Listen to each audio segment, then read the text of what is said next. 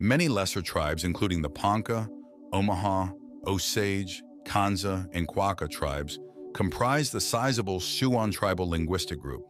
Once residing east of the Mississippi River, these 5 tribes had started to migrate westward just before Columbus arrived. About 1500, the Ponca and Omaha tribes broke apart from the other tribes. The Omaha and Ponca, so the story goes, followed the Des Moines River to its sources and then headed northeast. Eventually, they crossed the Missouri River and drove out the Arikara tribe, who inhabited the west bank of the river in a region that would subsequently become part of Nebraska. Ponca and Omaha split off some time after the Arikara encounter. One has dated the split to as early as 1390 and as late as 1750. The Ponca were undoubtedly residing in the area where the Niobrara empties into the Missouri by 1789. The Ponca tribe was never a big one. Probably never more than 800 existed between 1800 and 1900.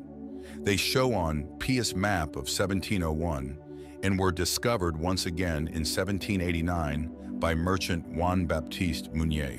There were people living close to the Niobrara River mouth by then. A smallpox pandemic struck them hard about that period. By Lewis and Clark's reckoning, there were only 200 of them in 1804. They were back up to 733 by 1874, all of them residing close to the Niobrara. The Ponca tribe called Standing Bear Machu Naza.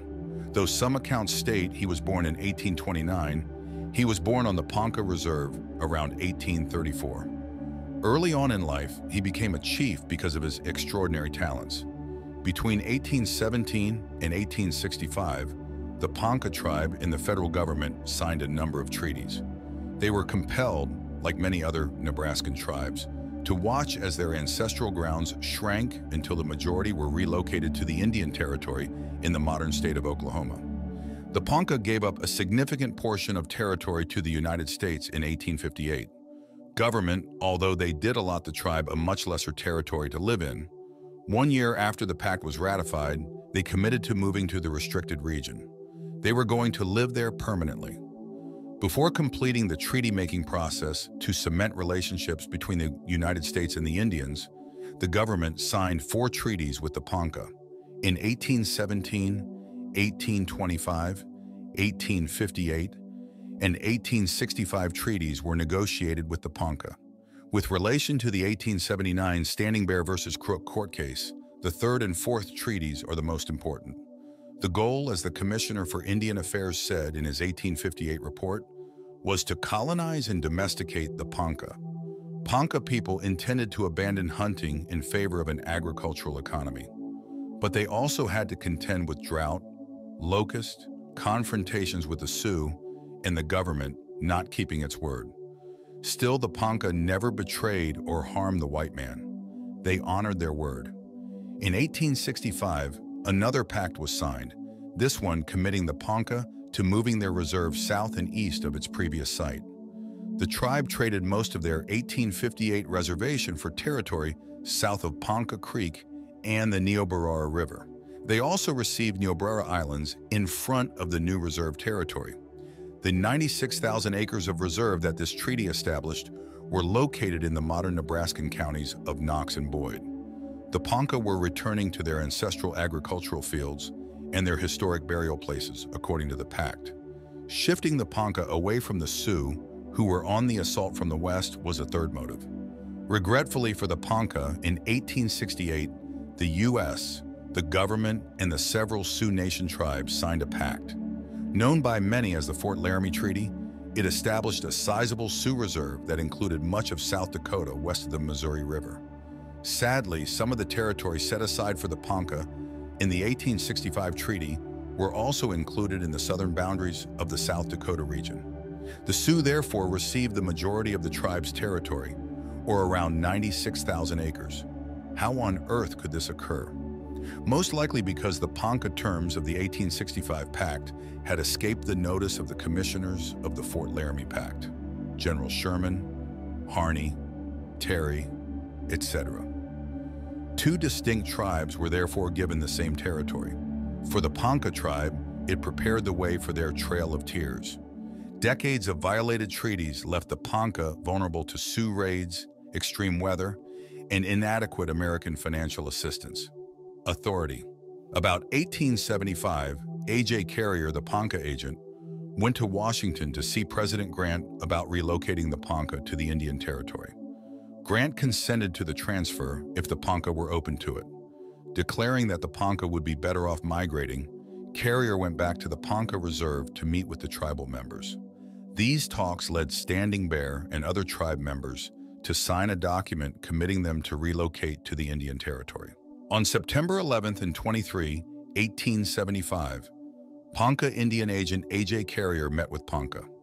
Following the final meeting, Standing Bear and a few Ponca tribe members signed a letter committing them to relocate to Indian Territory. Additionally, they requested permission for a delegation of Ponca chiefs to tour the Indian Territory, with the aim of selecting a new reserve. Carrier subsequently said that the agreement reflected the consensus of the Indians in attendance at the discussions. Later on, however, Standing Bear said that there was a miscommunication since the Ponca language did not have a specific term for territory in the Indian Territory. He said he had a good basis to believe he was consenting to relocate to the Omaha Reservation. Still, Washington sent Indian Inspector E.C. Kemble to meet with Ponca leaders in 1877, arrange for them to tour the Indian Territory, and choose a location for a new reservation. A reconnaissance trip marked the start of the Trail of Tears. Inspector E.C. Kemble, along with Ponca Agent J, were involved. To choose a location for the future Ponca Reservation, Lawrence, Standing Bear, and 9 other Ponca chiefs headed for the Osage Reservation in Indian Territory. When the Ponca arrived, several of the Osage leaders were absent due to the poorly planned visit. As a result, the Ponca could not engage in meaningful commerce, and the proposed property for their reserve was unsatisfactory. Standing Bear and the other tribe chiefs told Kemble they wanted to go back home. Their reluctance to scan any more territory infuriated Kemble. He declined to grant their desire to go back home, labeling their acts insubordination. Standing Bear chose to return on his own on February 21, 1877, along with 7 of his fellow chiefs. Midwinter meant they had to spend a lot of time sleeping on the wide grassland and go days without food. According to an agent from the Oto Reservation in Gage County, the Ponca chiefs left bloody footprints on the snow. April 2, 1877, saw the Ponca chiefs arrive on the Ponca Reservation after a difficult voyage. Kemble was back, sadly, for Standing Bear and the Ponca, and he had fresh instructions from Washington to relocate the Ponca to Indian Territory, with force if needed.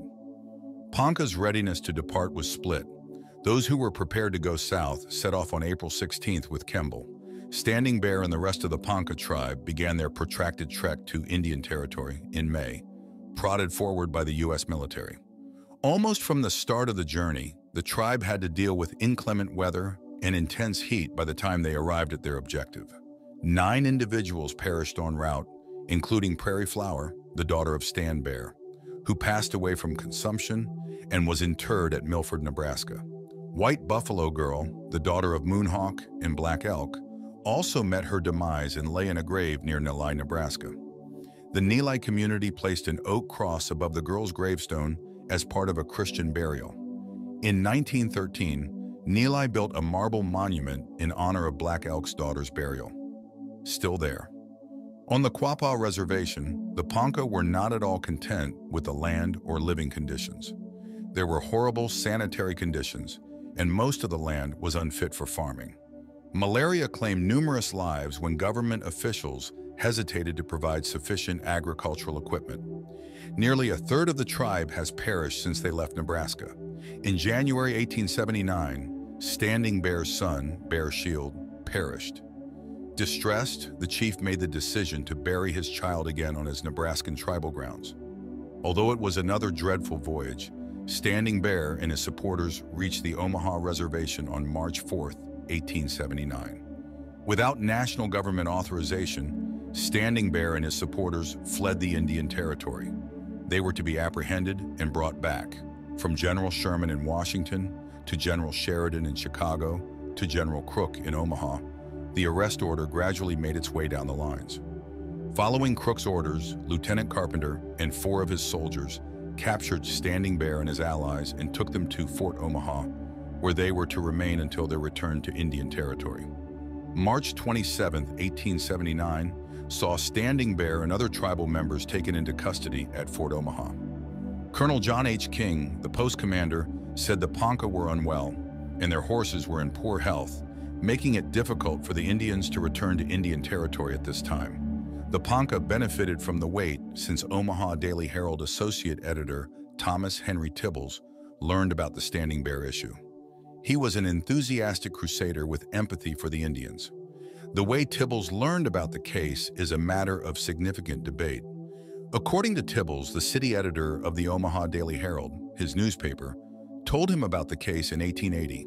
However, Tibbles revealed that General Crook's involvement was the real reason he became involved in the Standing Bear case, years after Crook's death.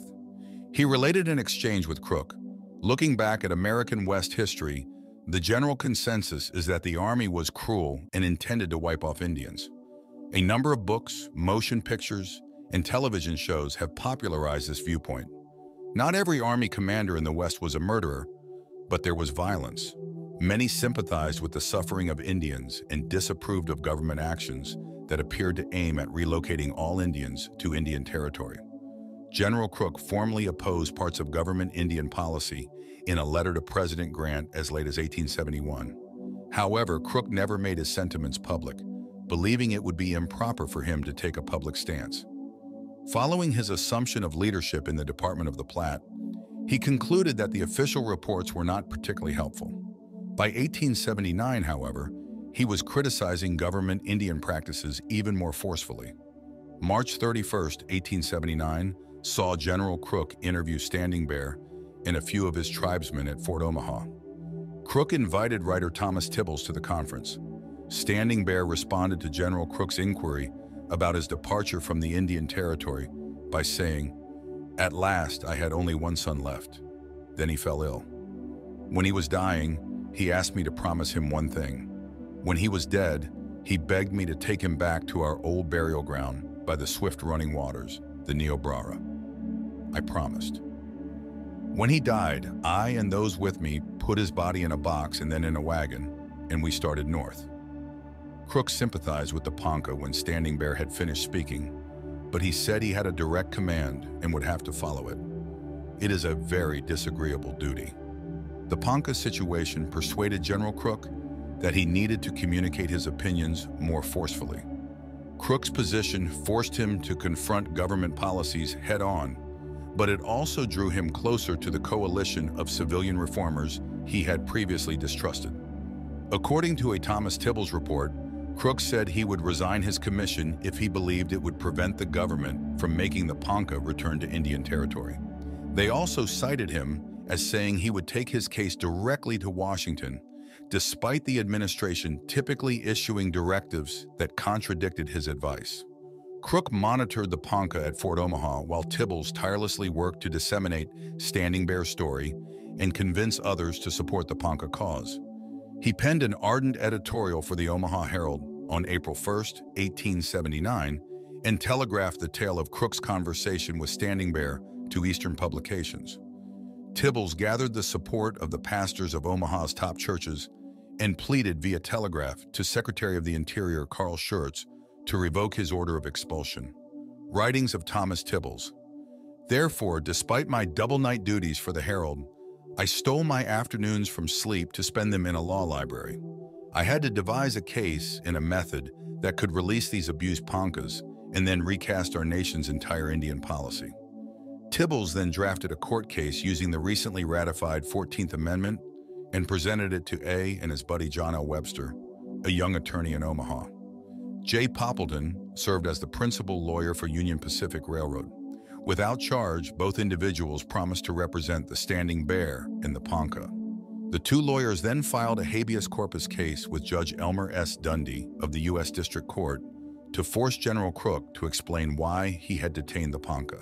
Known to be sympathetic to the underprivileged, Dundee issued the writ and demanded that the other side show up. April 30th, 1879, saw the start of the two-day trial in Omaha. The American delegate for the trial was Ha. M. Lambertson. The American delegate, M. Lambertson, argued that an Indian could not file a lawsuit against the government because he was neither a person nor a citizen in the traditional legal sense. Lambertson further argued that the Ponca followed their customs, were reliant on the government, and were not entitled to the benefits and rights of citizens because they were Indians. The Indians' lawyers argued that the Ponca had relinquished their tribal power, engaged in farming, made significant progress in assimilation, and deserved equal treatment under the 14th Amendment. The attorneys also argued that the United States government lacks the authority to evict the Ponca people or relocate them to Indian territory. Judge Dundee gave Standing Bear the floor. Standing Bear spoke no English, but via Suzette, Bright Eyes, La Flèche, his translator, he was able to make a moving appeal to the court.